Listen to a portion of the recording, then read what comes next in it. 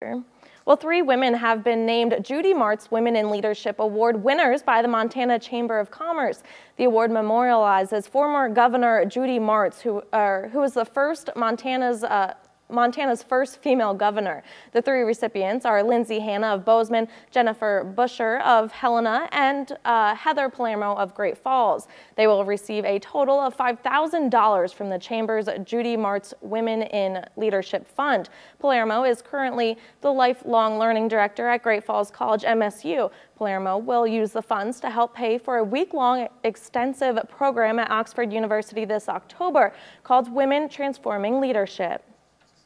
One of the reasons I applied for it is I really believe in helping other women figure out what they want to do and how to empower them and help them with leadership. A lot of what I do is leadership and helping not just women but our entire community, and so I'm hoping I get some skills that I can bring back and help here in Great Falls.